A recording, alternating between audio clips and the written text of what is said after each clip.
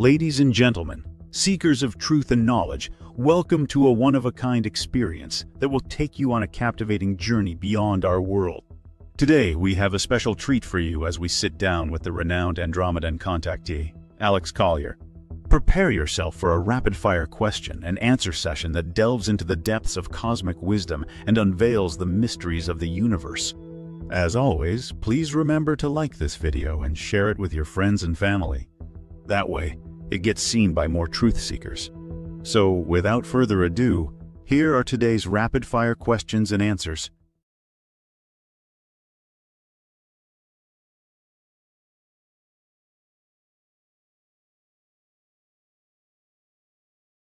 Dear Alex, I love the Q&A every second week. What fantastic questions people have. I'm learning a lot. My question, are benevolent aliens helping the White Hats in their mission to rescue the children in tunnels around the world? Are they helping both on the ground and in the skies? Are they responsible for the beams that people are reported to have seen?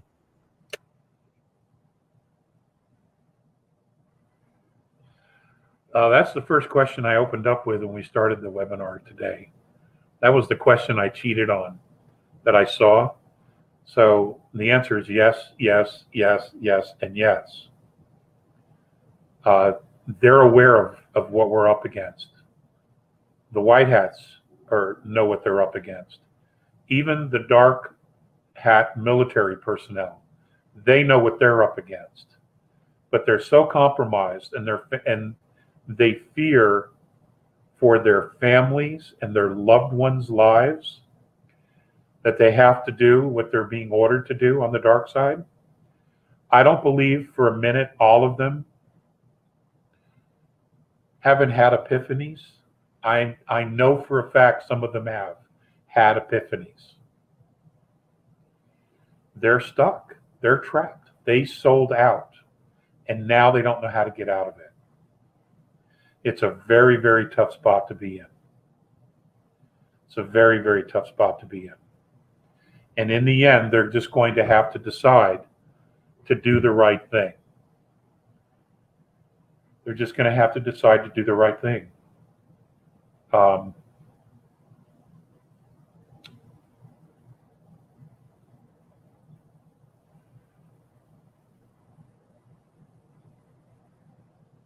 needs of the many outweigh the needs of the few, to quote Star Trek. And they're all going to have that moment. They are.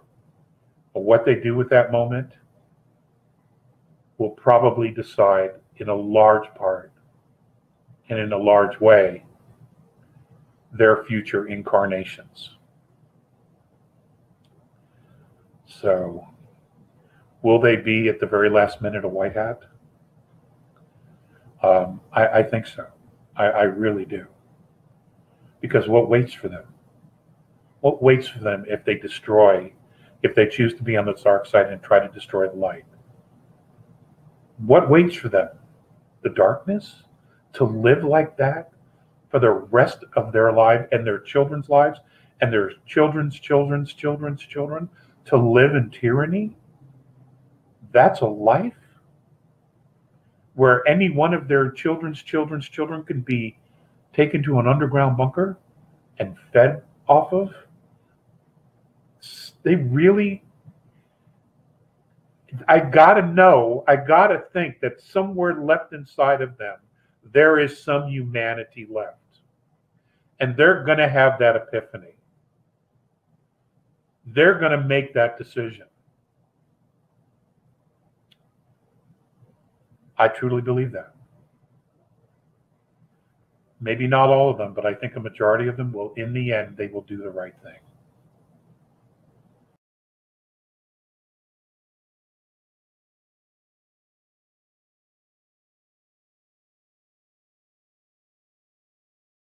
Can you suggest some ways for developing conscious relationships with our star guides? No, I cannot. That is not my forte. I'm not a psychic or a clairvoyant. That is not a skill set I have. I'm working on that myself. even though I've had this relationship for a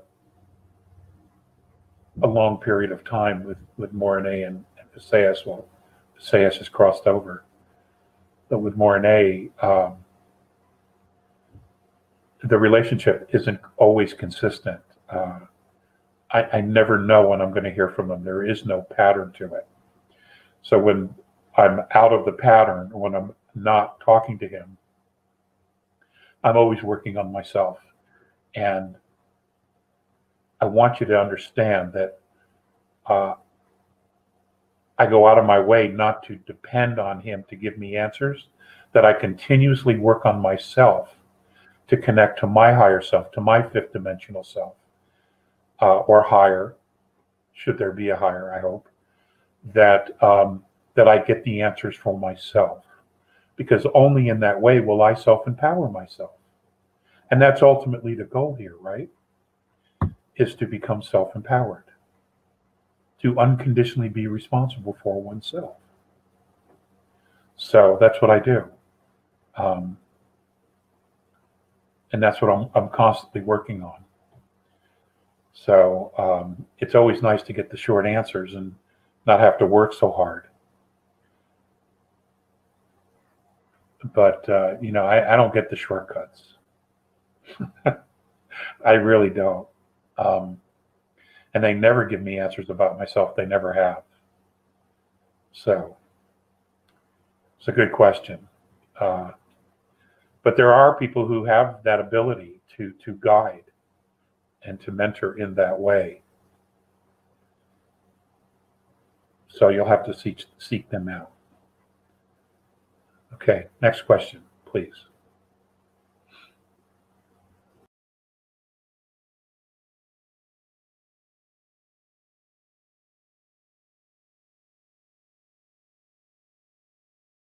Dear Alex, who are the Taygeta Pleiadians, and what part did they play in Earth's awakening? Know anything about the Taygetans?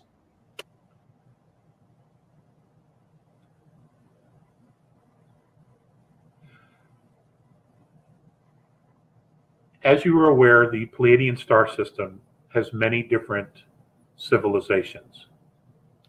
They always don't see eye to eye on things. And from my understanding is that they can be very political. The Taygetans, for the most part, have always been helpful and kind to humanity. This cannot be said about those from Aldebaran. And those from, I think it's Mika. They have sometimes not tolerated humanity.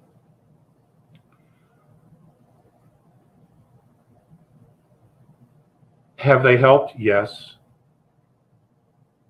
Are they involved in helping now? I clearly hope so.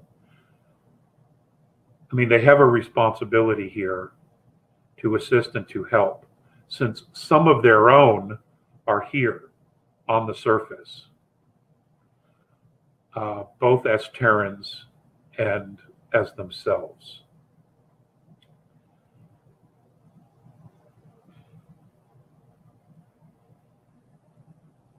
You know, I'm stuck with what to say and what not to say, because this is a spiritual and a military op, all right, of which the rescue of humanity is at stake. I really don't know how much to say. So probably the less I say, the better. In the end, when it's all said and done, we'll know. They will come forward and they will share how they've done what they did and how they've helped. And their relationship with us. We're going to know all this. It's just a when. Literally, it's just a when.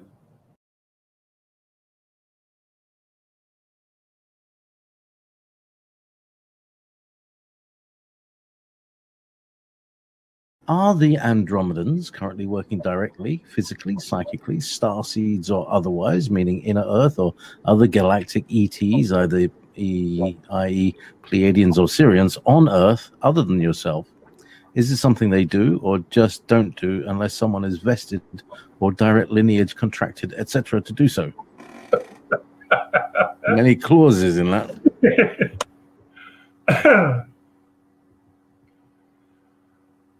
For reasons of security, I can't honestly tell you how many boots on the ground there are, because I really don't know. M's group and team are working with those in fourth density who are working with those in 3D to secure the planet and to create a perimeter that's solid, that's going to last hundreds, if not thousands of years. Humanity has never really had its chance to mature into itself. In 1,000 years, the galaxy will know about us, truly know about us. And when you're dealing with life forms that exist and live in a single lifetime, 10,000 years, several thousands of years, it's literally just an hour. 1,000 years in the way we count time. It's literally just an hour to the universe, or I should say the galaxy. But every opportunity is going to be granted us to mature into ourselves, to make something of ourselves. Now, mind you, that with all the history that has happened on this planet, with all the interaction that's happened on this planet, whether we realize it or not,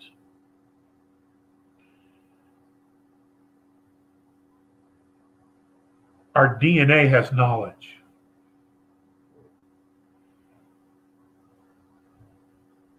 So what we have going on here is a fourth, fifth dimensional template being projected onto humanity as we speak. That template is of a very, very high frequency. Along with that is the change in galactic frequency. Are you aware that the Schumann resonance is now gone from 30 to 40? Are you folks aware of that? That most of the time it's hovering just around 38 to 42. I think last week we had several spikes to 120. So with that, with the accompanying of the Schumann resonance, the galactic frequency, and the templates that's being overlaid to humanity, it's putting all this pressure on this dark presence that's been here.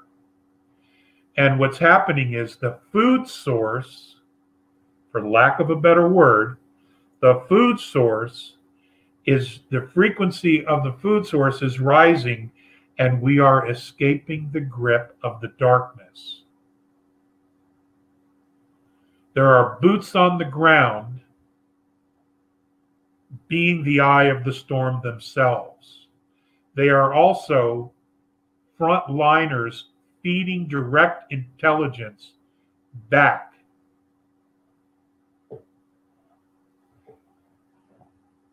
to their special forces teams that are working out there. Those boots on the ground are working with others to clean out some of the underground stuff, if not all of them, and to manage things that are going on the surface, to head things off, to give a heads up, to predict when and where something bad is scheduled to happen, and to neutralize the threats.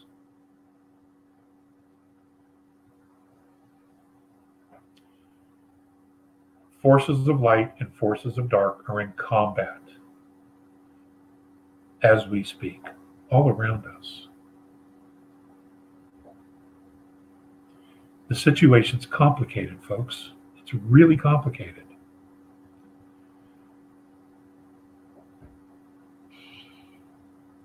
That's why there's no timelines. There really aren't. And you shouldn't look for timelines. You need to let that go. We all need to shift our way away from thinking in time and being in the moment, because that is where your most power exists, is in the moment.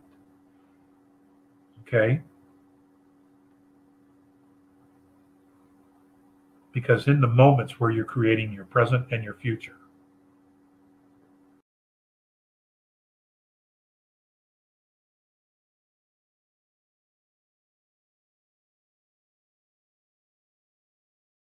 Greetings, Alex. CERN just announced that they are creating a parallel universe.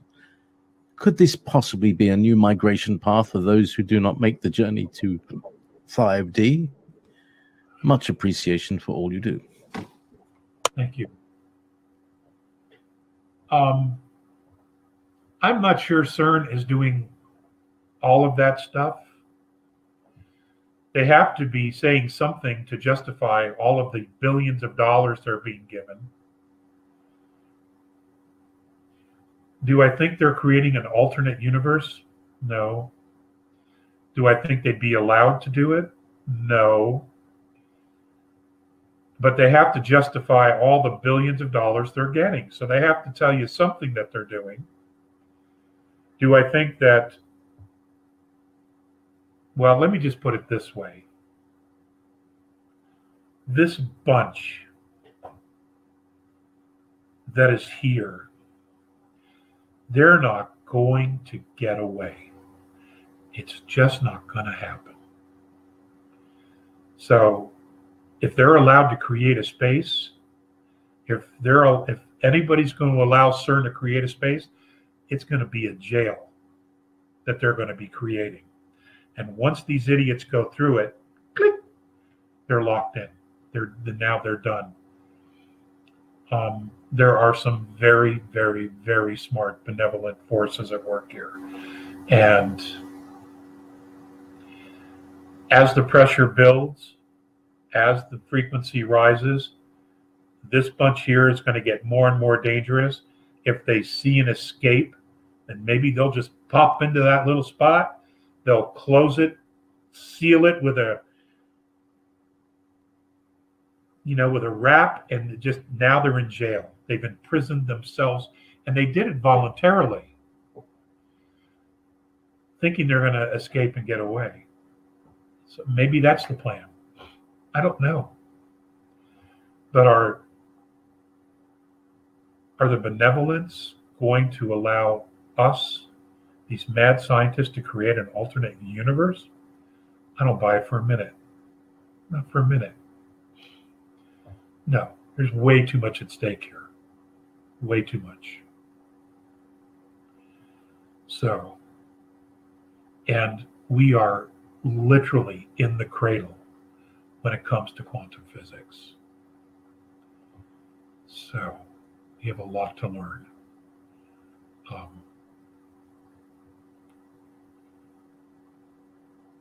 We have to mature.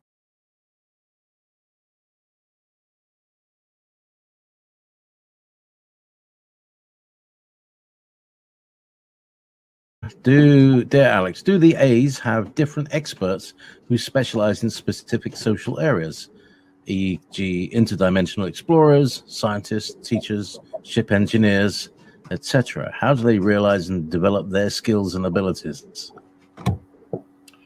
That's a good question, and I've sort of answered that before in the past. Because of the length of their lifetimes.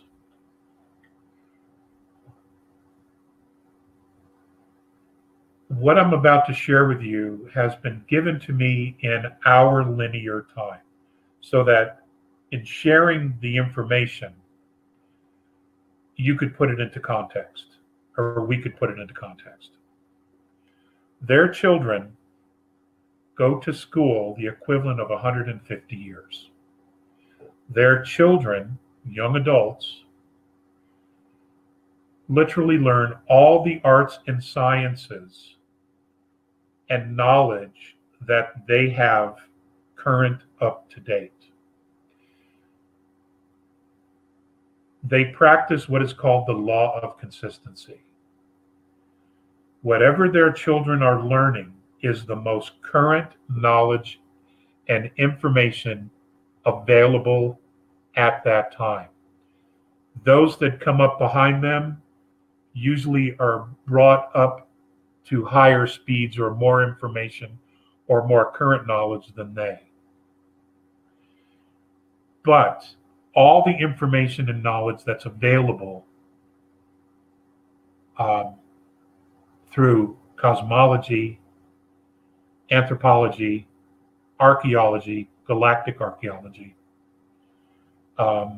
horticulture, all of it, they constantly update and is constantly in current. At that point, the individual is allowed to choose which field they want to explore. And they are allowed to then participate in that. Now, they can do that for 150 years, 200 years, and at some point when they've decided, okay, I want to do something different, they're allowed to do it. Because they're constantly being updated with knowledge and information.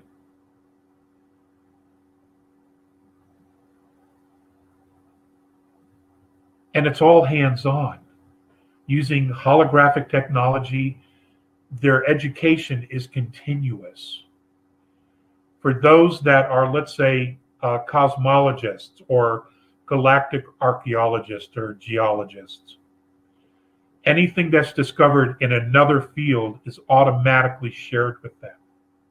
So the information is spread across all knowledge of the entire race.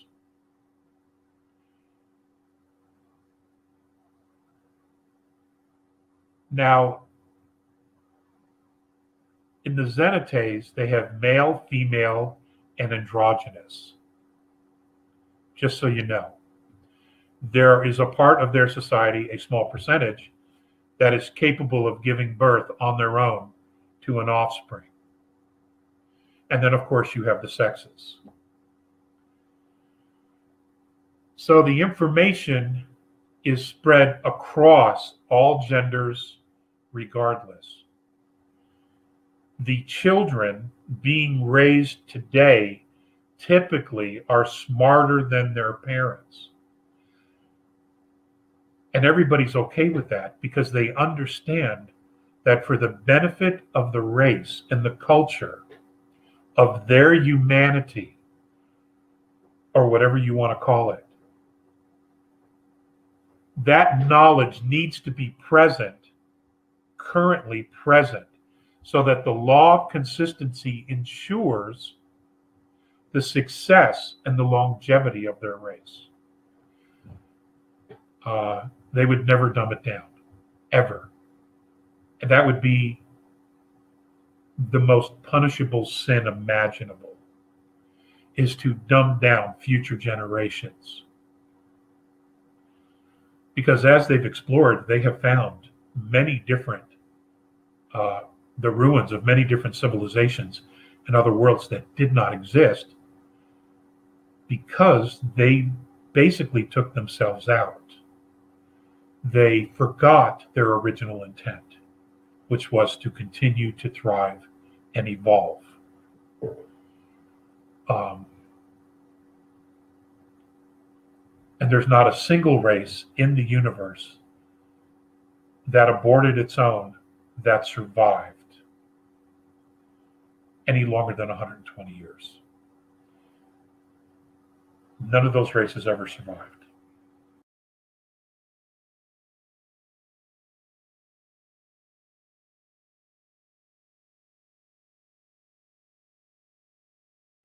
Are the reptilians and other regressive ETs still on Earth and in the underground caves?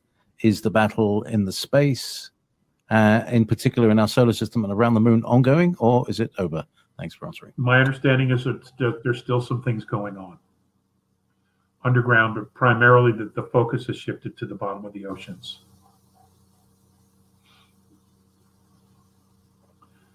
So what we need to do is focus on us, focus on ourselves individually and humanity as a whole. What is it that we want? That's the question. Okay? That's the term paper that's on the desk. What do you want? The alien thing is going to be dealt with and is being dealt with. So let's take that out of the equation for the moment.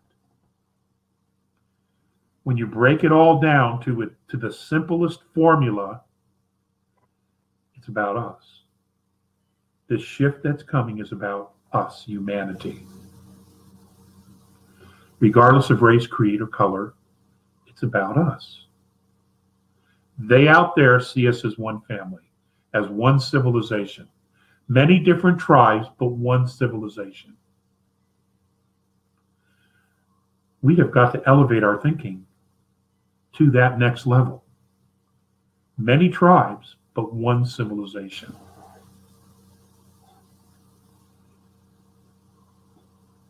That's what we have to do. We have to ascend our consciousness and our thoughts to become that, the next level.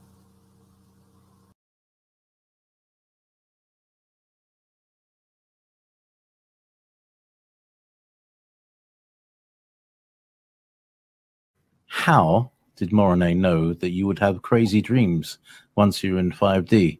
What was so different between those dreams and the ones you have on Earth? Do you remember any of those dreams? Would you care to share any of them with us? Okay, well, obviously I'm not the first contactee. And when they were talking to me, there were also 3 others. And I've told you that all of that. I've told all of you that from the very beginning. So I assume that the others,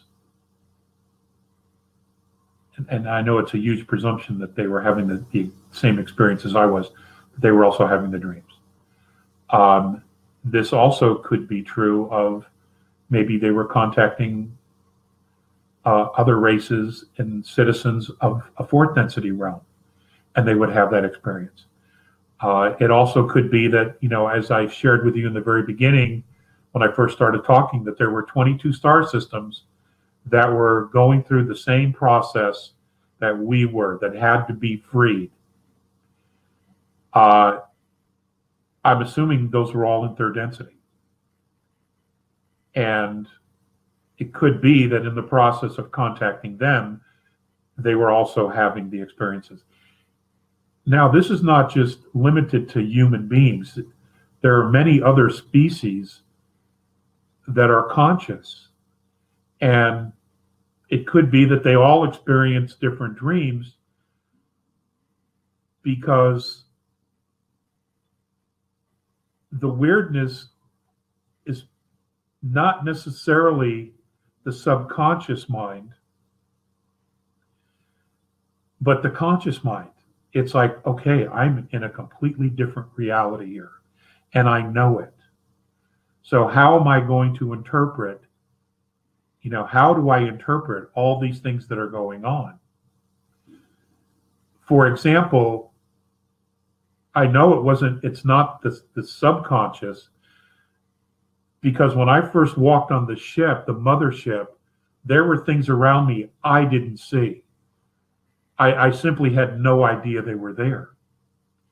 And for the first 42 days, I believe it was, it's kind of hard to gauge the actual times and days.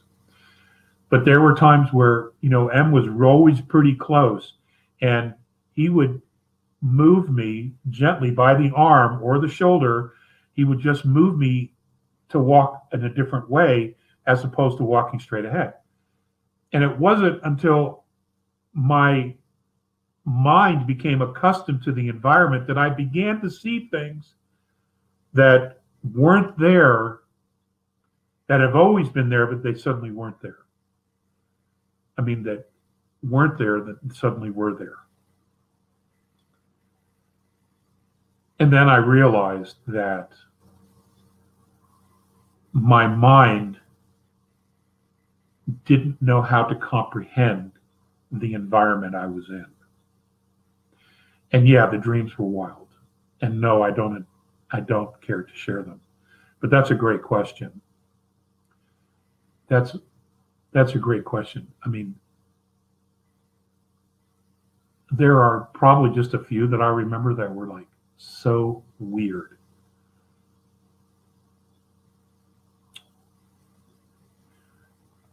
And I recall mentioning it to Phaseus, and he goes, "It just happens." That was his response. It just happens. Okay. But you know, Phaseus was Phaseus. You know, he could be incredibly engaging, or he could be curt. You know, Andromedans can be moody, in case you didn't get that. They could be moody. So